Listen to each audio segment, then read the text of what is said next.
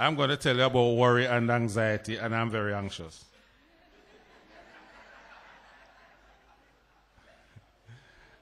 So I was standing here hearing Elder Michael going on with this thing, and I just feel like, well, let me just listen to him, no? Let me just hear. I get so anxious to hear what he has to say.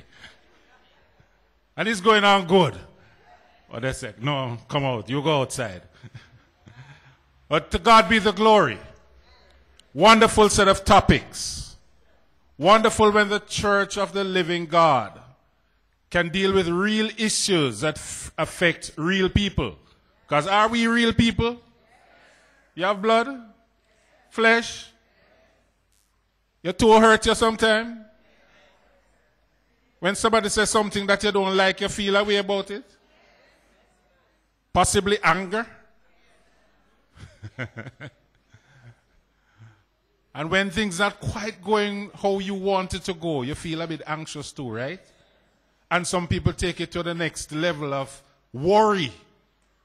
In that it's not just being concerned, but it's taking it to a stage where you are so consumed by what is happening that you lose focus and you start to do some foolish things. You start to doubt God. You start to put the things that, you start to get into God's business. We start to get into God's business because each and every one of us at some point in time has had to deal with that. Worry and anxiety. And we usually worry not about things that happened yesterday, but about things that we have an expectation that should happen in a particular way and is something for the future, right? So Elder Michael is talking about worried about employment. Yeah, we're worried about employment. Some people don't have a job.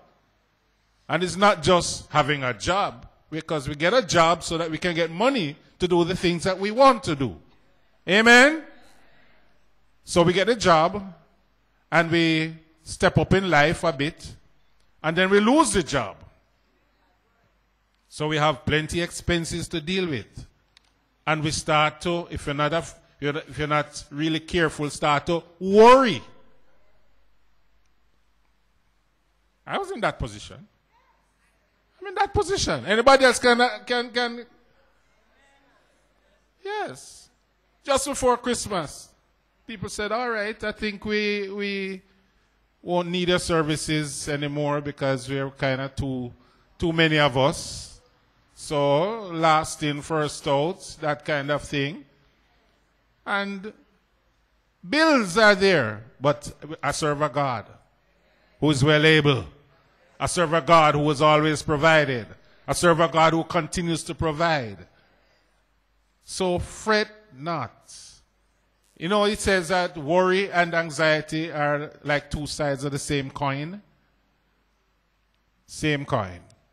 So we ought not to worry. We ought not to fret. We ought not to put ourselves in God's position. One thing we can do, make a list of all the things we worry about. Long list. And then we start to pick out of that list all the things that we think God should deal with. Pull them out. And say, God, I can't do anything about this one. So that's your thing. And then from the list, the same first list, pick out the things that we should be dealing with. Well, we really shouldn't have anything left, right? Because if God can't do anything about it and we can't do anything about it, then why is it on the list? But we find that we want to get up in God's business. And what that does is that really distracts us from how we ought to work with God and how we ought to see God. It really distracts us.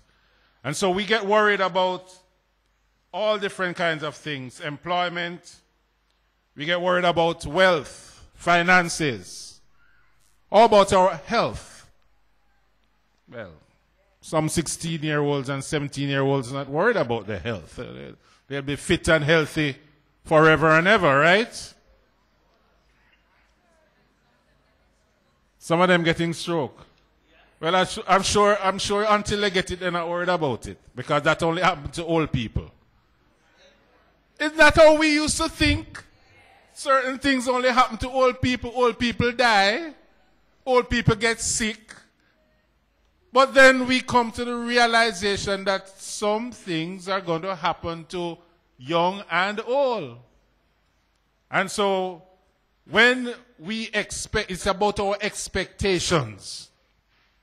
We have expectations that we will live for many years. We have expectations that we will get a job. We have expectations that we'll be living a particular way. And when that does not happen, then we start to get so concerned. We start to get anxious and may even start to worry. And I found a definition for worry. I know that it says it is intense. Worry is intense. Come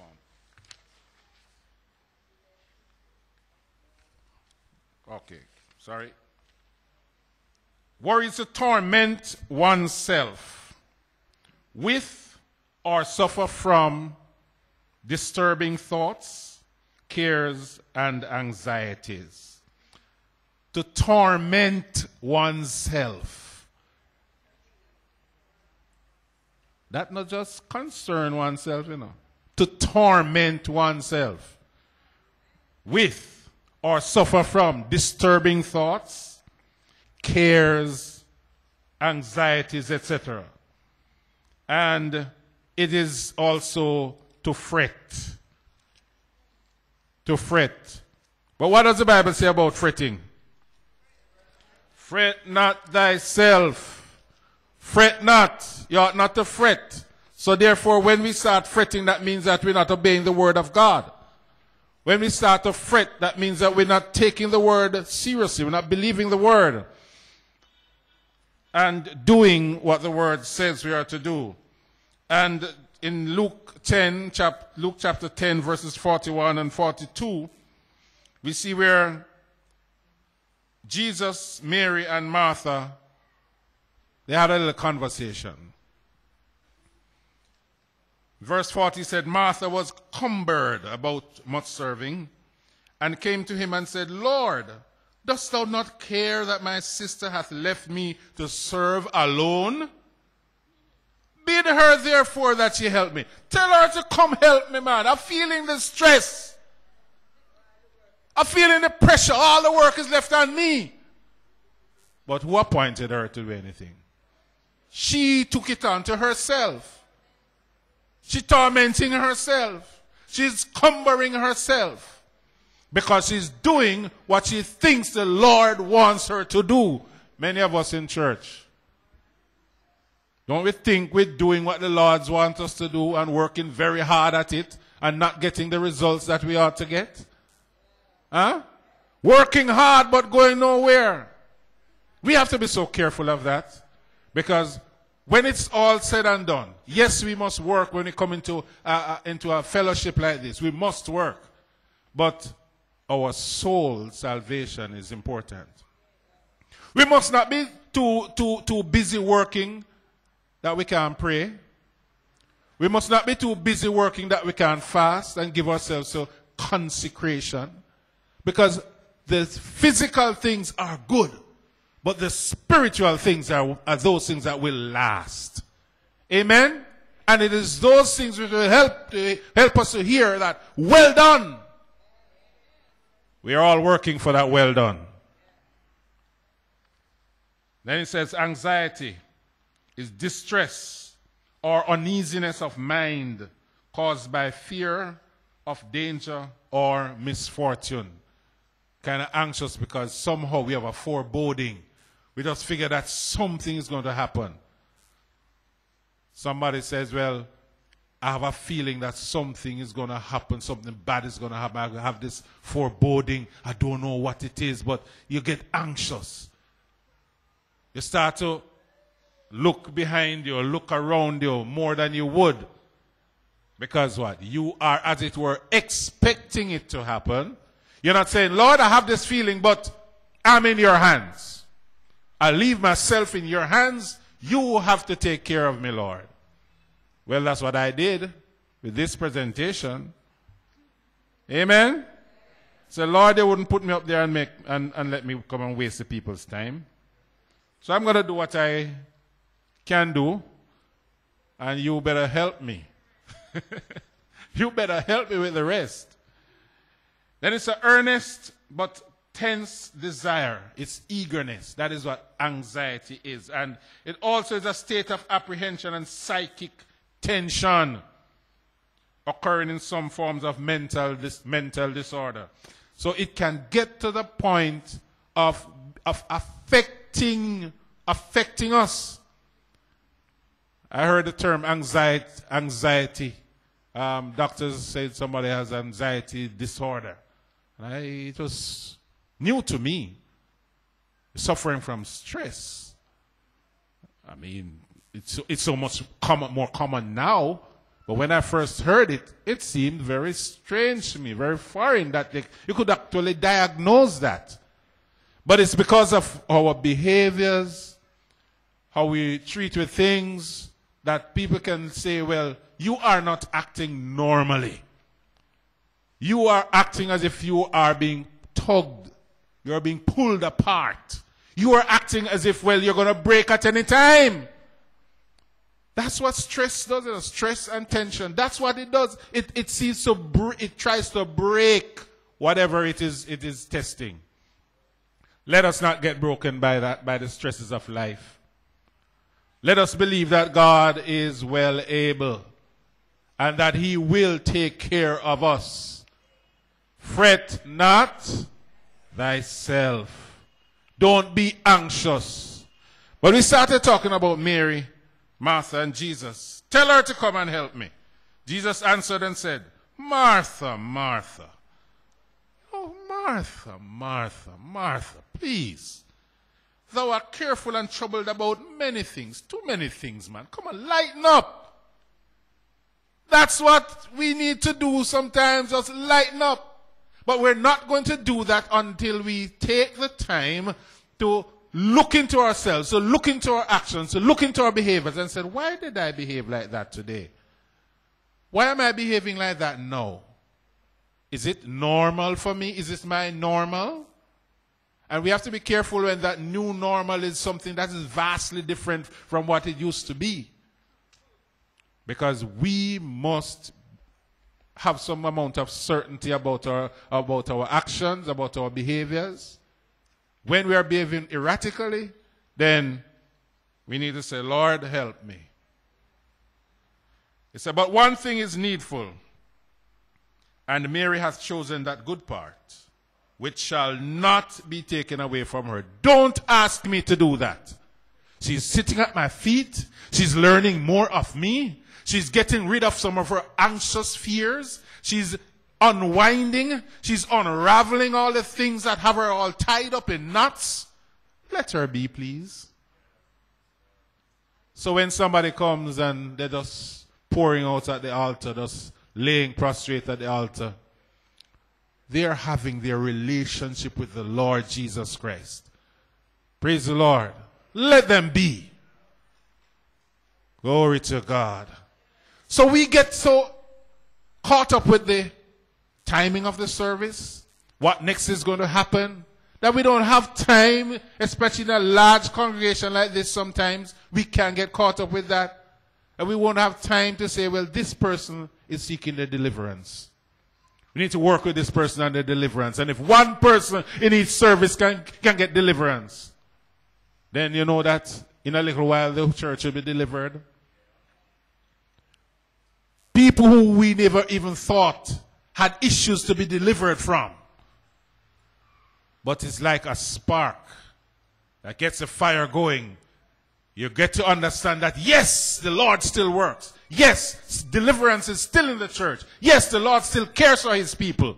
We don't have to worry and fret and get all stressed and get sick because the Lord is still in charge. So we worry about our health, we worry about our finances, we worry about jobs, personal relationships. You know, some people have children who they just worry about.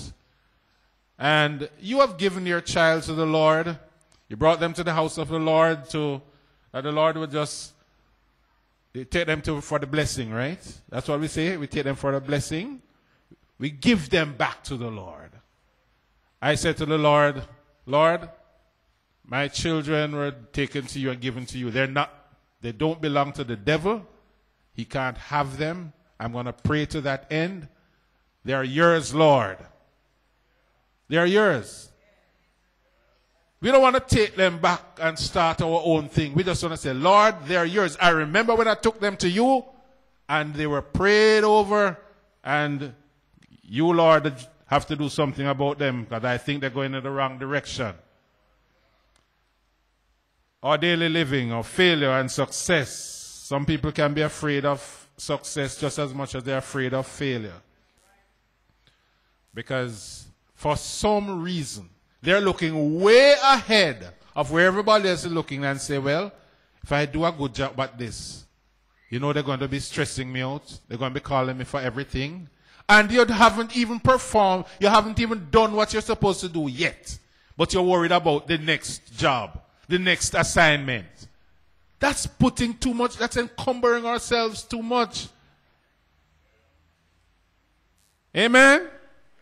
So let us take one day at a time, because we are taking on too much on ourselves with this worry and worrying and being anxious ourselves.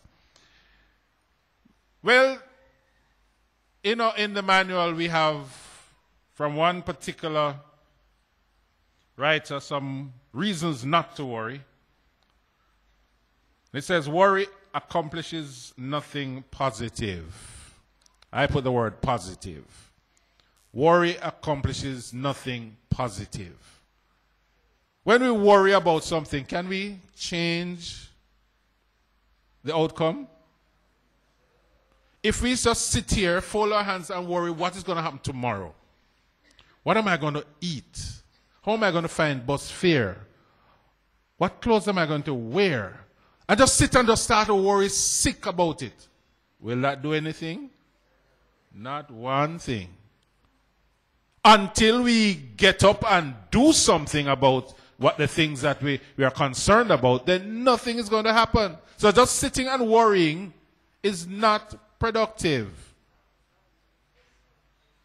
It's very destructive, in fact. It causes division, divides our soul, tears us apart.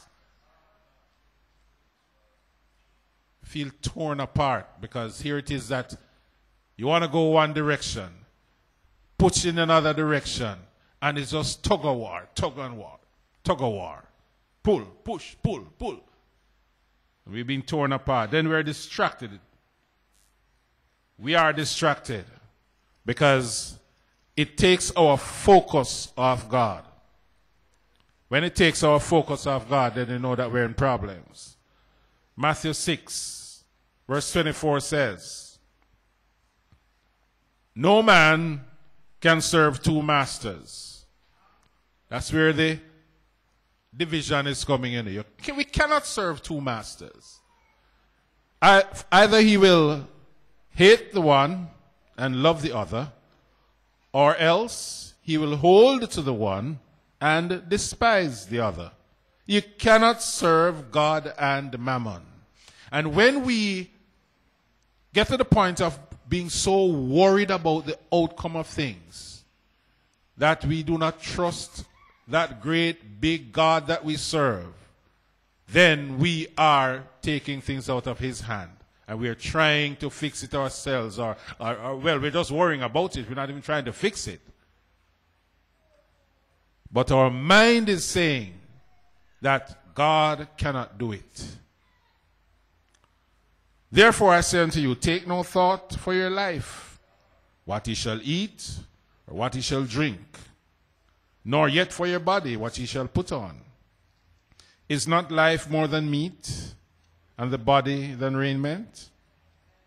Behold the fowls of the air, for they sow not, neither do they reap, nor gather into barns, yet your heavenly Father feedeth them.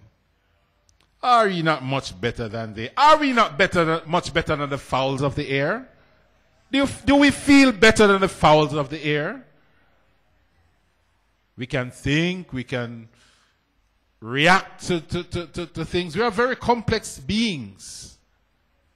And if God can take care of the fowls of the air, much less man who was created to worship him. Amen. We have a special place, and we must use that special place wisely. So distracted, we can become distracted, take our eyes off God, look to other sources that are not going to help us. Worrying is not good for us. In fact, it's unhealthy.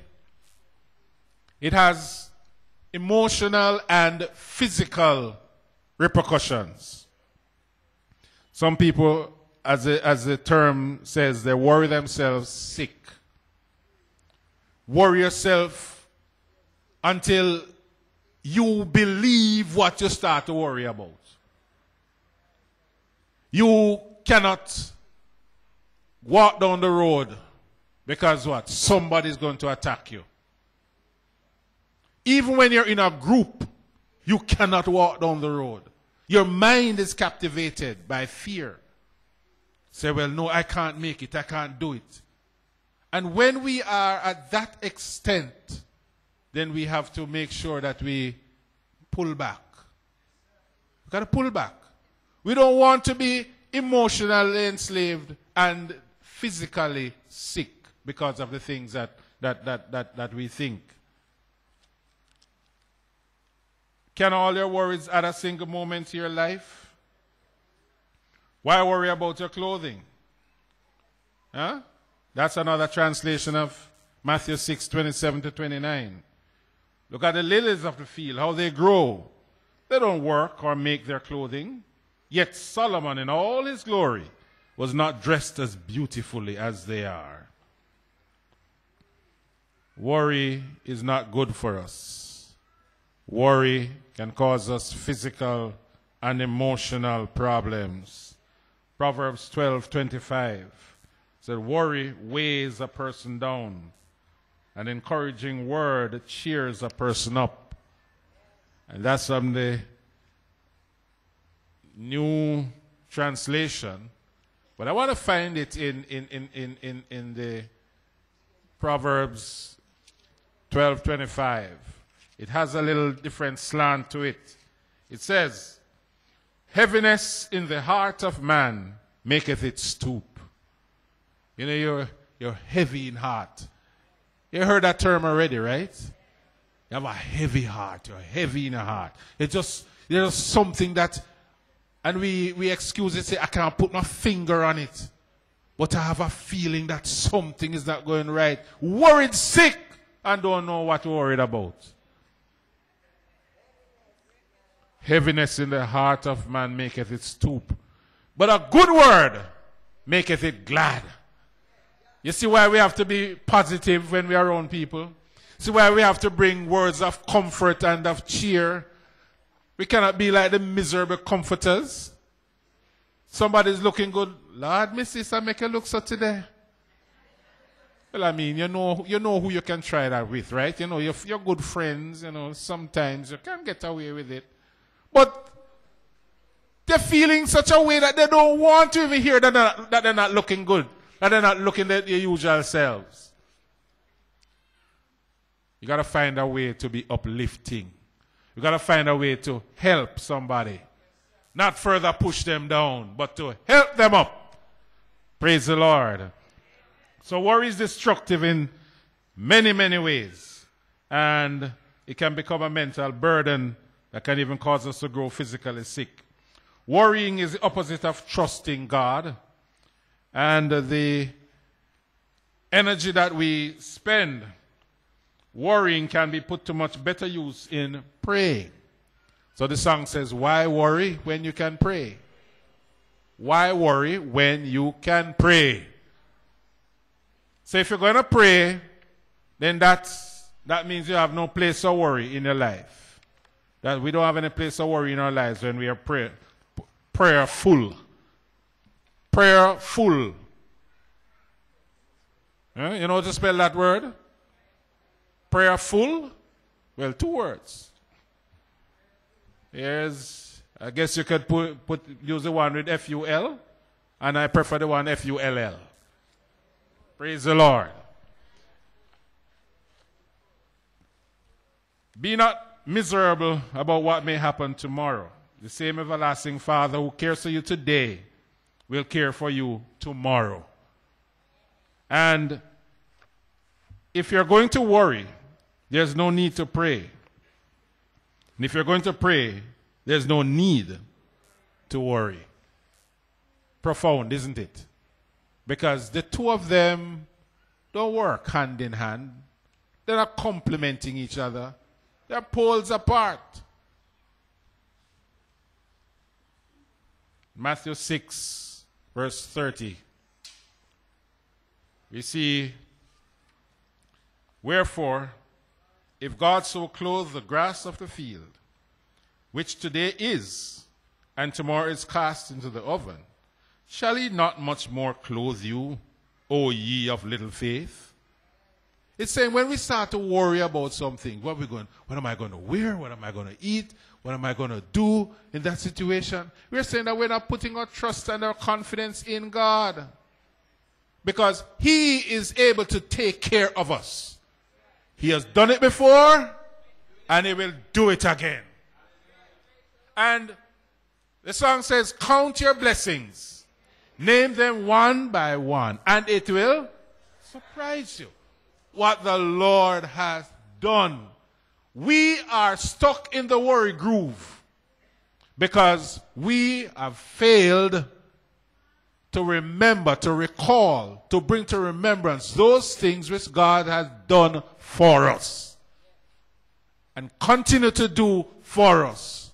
And we fail to appropriate his promises, said, I will be with you even to the very end. Or to say, Jesus Christ the same yesterday, today, and so we don't serve a changing God, a God who's going to shift on us. We serve a God who we know is constant, is consistent, and he will hear us when we call. Praise the Lord Jesus. So we ought not to replace prayer and trusting God with worry. Rather, we ought to make sure that worry is replaced by prayer and that we really get prayed up, because that's where we're going to get the victory. Then worrying misdirects our focus. It shifts our focus. It turns it in another direction. It's as if you're going along and going along nicely. And the enemy of the soul says, what can I do to distract that person? I can't tell them to go steal. That's not it. Can't tell them to go curse. No, never heard them curse. They don't backbite. I'll have them to worry. I'll have them to worry about something. Yes, something's happening in their life that could change shortly. So let them worry about that. Shifting the focus, turning off the trap, misdirecting the focus. Because you're always giving that impression, because God has been with you. You've been always positive, always saying, yes, Lord, thank you. Amidst the trials, Lord, I know you're on my side. I know you're keeping me. Always portraying a positive image. You think the enemy likes that? No. Some of the things which we undergo are tests that we must pass to get to the next level. Abraham was tested. Abraham was tried and tested. He had to go through his tests to get to the next level, to get the victory. We must pass the test. We must pass the tests that come in our lives. And in the natural, so in the spiritual. You go from grade 1 to grade 2 to grade 3 and go right through. Progression. We have to, because of the system, we have to pass some tests along the way to see if we have learned anything and to see how we can apply what we have learned. So it is in the spiritual realm. We are going to be tested. There are going to be times when the enemy is going to come at you and say, let me see if you will pass this test. And we must pass those tests. Amen? So developing a Christian attitude towards worry. And we might be moving a little fast, but we've got to redeem the time.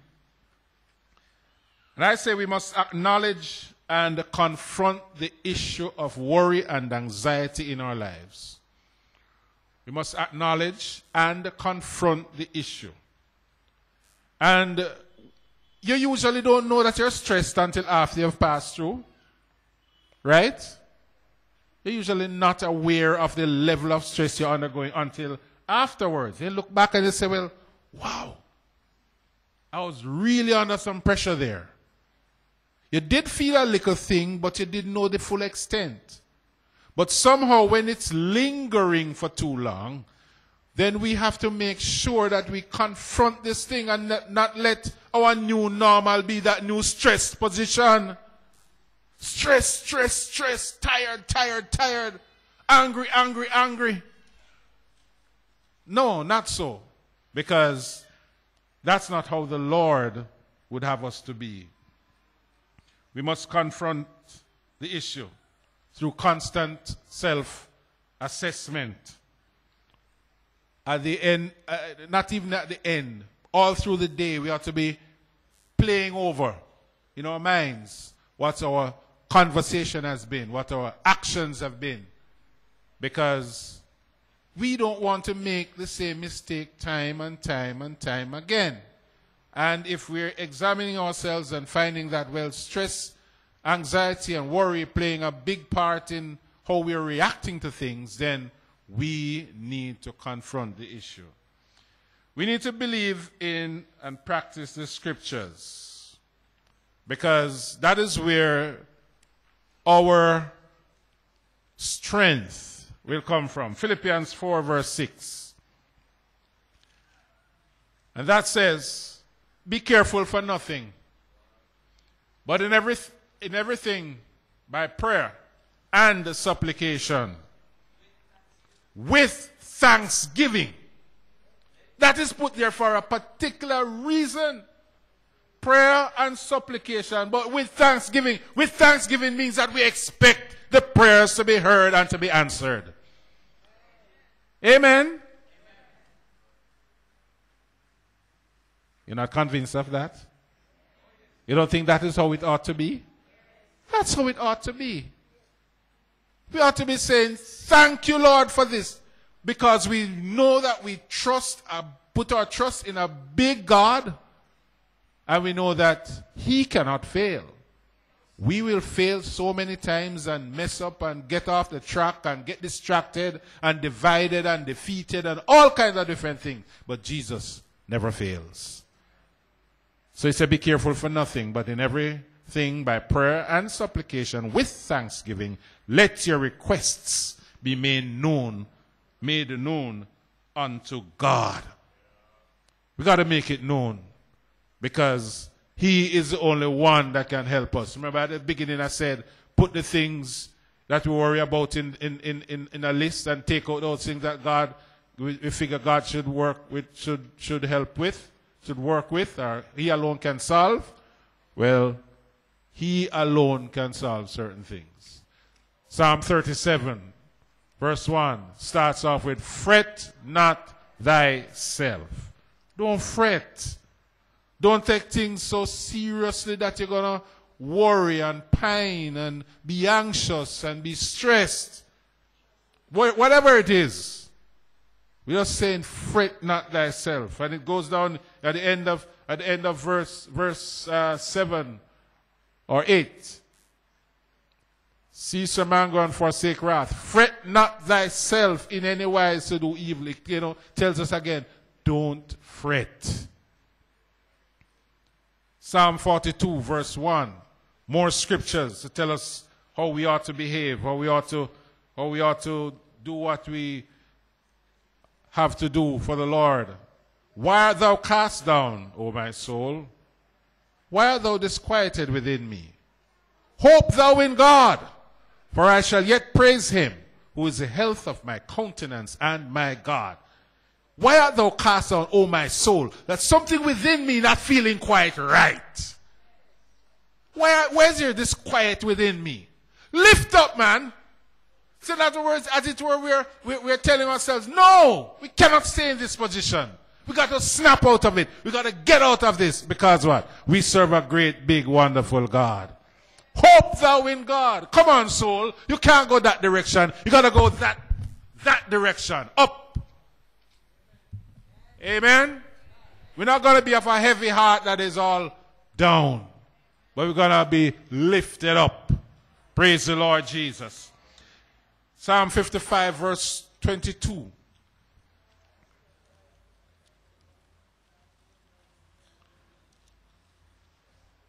Cast thy burdens upon the Lord, and he shall sustain thee. He shall never suffer the righteous to be moved. Cast thy burden upon the Lord. We have a God who can bear our burdens. Or do we come to the altar with our sack of burdens, kneel down, put it down at the side, and then get up and take it up and gone again? Isn't that how we really behave? Come on, man. We in God's house. It never happened to you. Well, it happened to me. Come with a sack of cares and concerns and worry and anxiety. Put it down right beside you on the altar. You don't, and I realize that we do something in what we call prayer. It really just talking to God, you know. Sometimes we're not really interested in hearing what he has to say. Because he might tell us something that we don't want to hear. No, we just talk to God. We talk. God, we better do this, God. God. Yes. Do this. Give me this. Give me. And at the same time, he's saying, all right. I heard you. I'm going to give you this thing. But go over to Brother Darby and talk to him about this thing. But you never had time to listen to him, what he was saying. So we have the problem still and figure that God not hearing and not answering our prayers because we have not done it properly. Yes, Sister Sharon. We get comfortable with the sack. Sometimes we really don't want to let it go because it has now become a part of our paraphernalia. Huh? How many people stop praying for Bishop to get up out of that chair? Eh? Because what? We cannot get comfortable seeing Bishop in him chair now. But when Bishop first said his chair locks, everybody was saying, Lord, give him strength. Get him to get up, Lord. Make him walk again, Lord. We don't want to see him in that condition, Lord. But after a time, you start to find something else to pray about. But you know what that means, what that says? Faith. Yeah. All kinds of different things. But we get comfortable with the problem sometimes. And we are comfortable with it to the point that we don't want to let it go. 1 Peter 5, verse 7.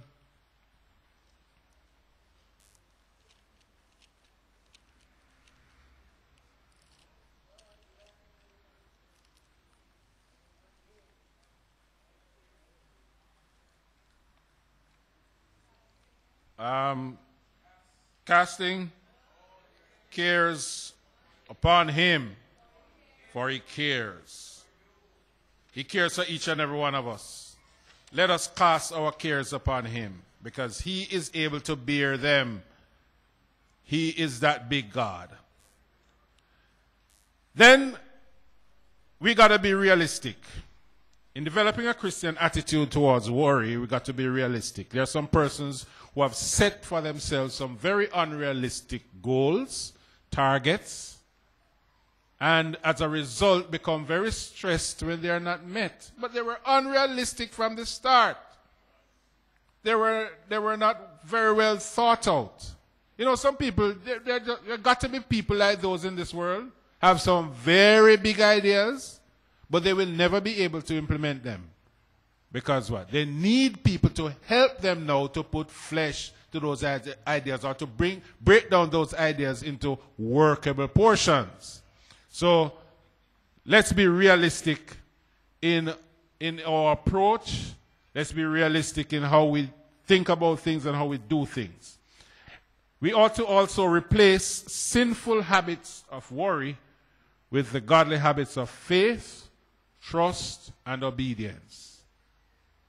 We've got to replace the sinful habits of worry and anxiety. Replace those with faith. Faith in God can move mountains. We've got to replace it with trust. I'm going to trust in the Lord with all of my heart. And not going to lean on my own understanding, but I'm going to say, because I don't know exactly what is to be done, I'm going to say, Lord, you take care of it. And even when we know, then we ought to say, Lord, I'm going to embark on this. This is what I intend to do. But if it is your will, Lord, then frustrate that plan and give me another way of achieving this. Not because we can get up, get in the taxi and get downtown, mean that, well, we don't have to talk up to God about it. We cannot weary God.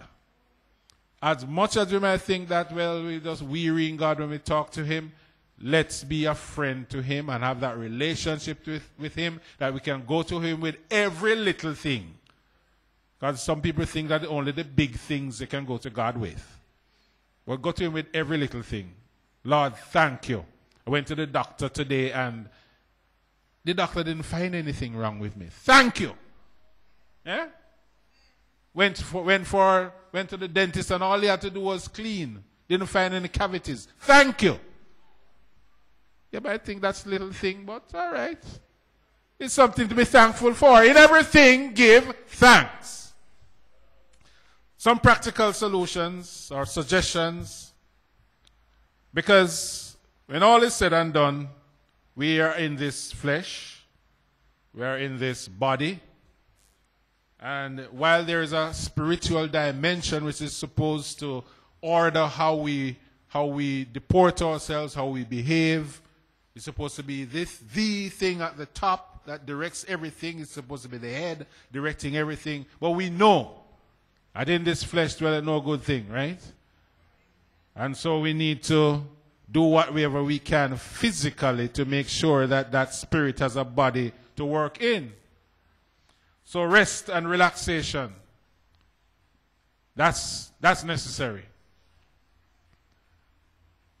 We cannot be burning the candle at the two ends and in the middle and expect that, well, it's going to be one whole candle and everything is going to go all right. We got to take time for rest and relaxation and spend some quality time. Spend some time doing some things which are fun to us. And church should be fun, but church should not be the only fun. Amen? But I shouldn't say that before Bishop Thompson and Bishop Hewitt. Well, he's not giving you any license. But it is just to say that there is another dimension to our lives.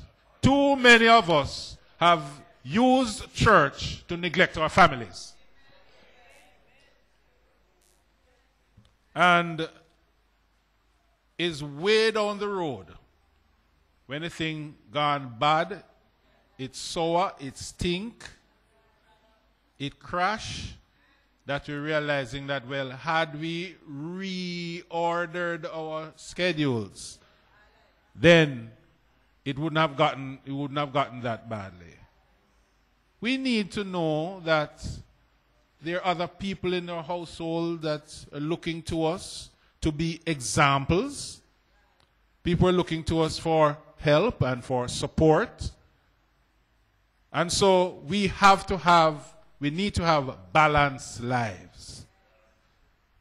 So please, let us spend some quality time with our families. It may be that you so want to be here, but let the pastor know that, Pastor, I'm having a little challenge. I'm wanting to spend some time with the family on Friday night. And you know, that was decreed already. But every time we do it, we find something else to put back in the space. It's as if we're saying we cannot have a night off from church. And that's not good, because that does not make us very balanced. We should share our concerns, share the concerns we have with other persons. Some people are very private. But in a family like this, we don't need to be private. We need to have friends who we can talk to, persons we can relate to. Persons who may be going through the same things that we're going through, but just so fearful of expressing them to anybody. But if we are going to be dealing with worry and anxiety, then we need to share the concerns that we have, and if that person is not able to help us, but they may be able to put us onto somebody who will help us, we need to get help. We need to be action-oriented. Don't always say, well, yes, this is what I'm going to do. This is what I'm going to do. But let us arise. Let us get up and go and do something, man. Too many people have contemplated and contemplated and contemplated and worried and gotten anxious and nothing at the end of the day. Be action-oriented. You can fix something that you have broken, but if you sit down and fold your arms and never do anything, the only fixing for that is to get up and do something. We must get physical exercise. And I'm guilty there too. Diet good, no smoking, no drinking, that kind of thing. Watch the salt, watch the sugar. But not getting up and pounding the pavement and, break out a sweat or anything like that. We need to be physically active as well. Then I have this one, I say we should sin less. Is any in here going to be sinless? No, but we can sin less. You get it? All right. Well, that's smart, That's smart. And how does sin? Our very thoughts. So don't be thinking that, well, it's some big thing that to do. Our very thoughts we can sin in. How we treat God, we can be sinning through that. How we treat our fellow men. And of course, pray. We must pray. We must have that communication with God. It's two-way communication. So we speak and he speaks, and it must be in a situation where he is able to hear us and we are able to hear him. There is reaction, interaction. We must pray.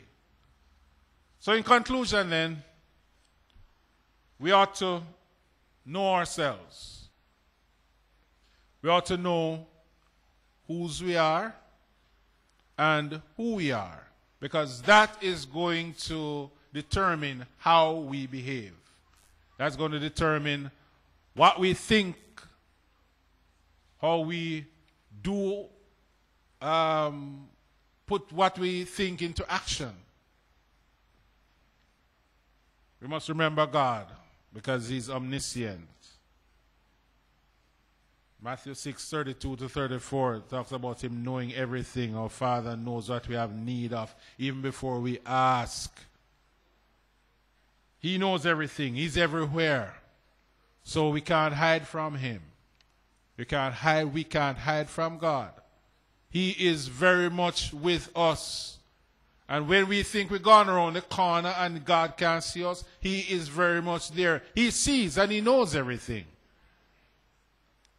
And he's all powerful. He has the power to cut us off. But it is not that kind of God we serve. We serve a God who's going to give us a chance at repentance.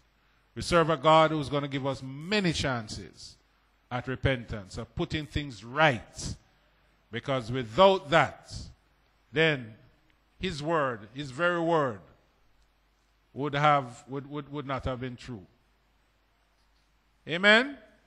So let us know that we are his and he is ours. We need to have that relationship with him when he can say, that child is mine. That is my daughter. That's my son, in whom I am well pleased. Praise the Lord Jesus. We worry about so many things. But may God give us the grace and the strength to daily put those aside.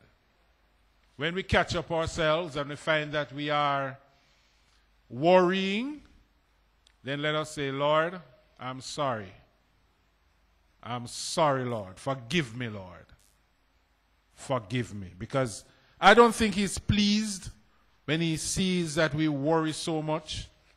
When he sees that we don't trust him enough, when he sees that so many times he's delivered us and this time we have taken things completely out of his hands and start to behave as if, well, he's never done anything for us. You know, we always talk about, we've always been doing good for the person. The 99 times and the one time I didn't do something, they tried to crucify me. Well, don't we do that to God as well? All your anxieties, all your cares, bring to the mercy seat, leave them there. Never a burden we have to bear. There's never a friend like Jesus. All your anxieties, all your cares, bring to the mercy seat, leave them there. Never a burden you have to bear. Never a friend like Jesus. Jesus took my burden, could no longer bear. Jesus took my burdens in answer to my prayer. My anxious fear subsided, my spirit was made strong. For Jesus took my burdens and left me with a song. Jesus took my burdens I could no longer bear. Jesus took my burdens in answer to my prayer. My anxious fear subsided, my spirit was made strong. Jesus took my burdens and left me with a song. Jesus took my burdens I could no longer bear. Jesus took my burdens in answer to my prayer. My anxious fear subsided, my spirit was made strong. Jesus took my burdens and left me with a song. Jesus took my burdens I could no longer bear. Jesus took my burdens in answer to my prayer. My anxious fear subsided, my spirit was made strong. Jesus took my burdens and left me with a song. Hallelujah. Hallelujah. The songwriter further said, are you weary? Are you heavy-hearted? Tell it to Jesus. Tell it. You can tell it everything to Jesus. Say, he is a friend. That's well known. And you have no other such a friend or brother. Tell it to Jesus. When you can't trust, when we can't trust our brother or sister, we can tell it to Jesus. When we can't trust other persons, we can tell it to Jesus. God bless you. We cannot be worry-free, stress-free, or anxiety-free. But we must certainly do our best to make sure that we do not get consumed by it. God bless you.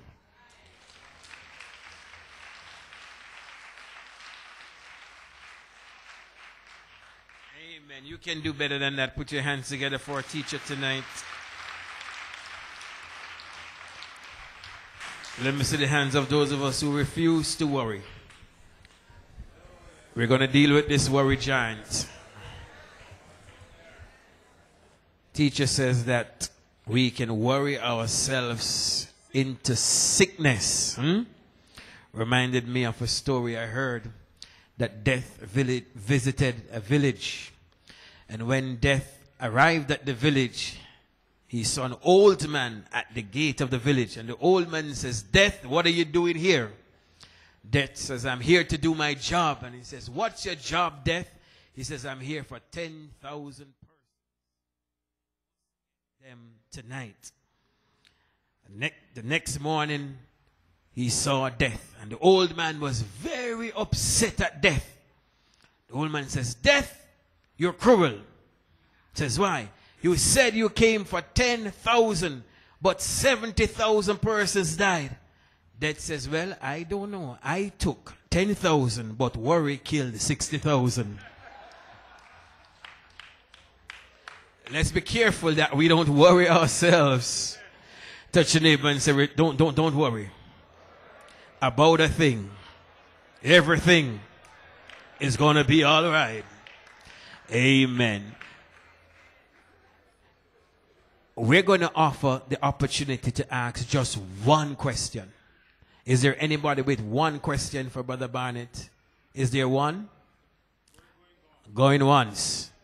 Going twice. Stand, everybody. It's offering time in the house of the Lord. Amen. Amen. Father, we thank you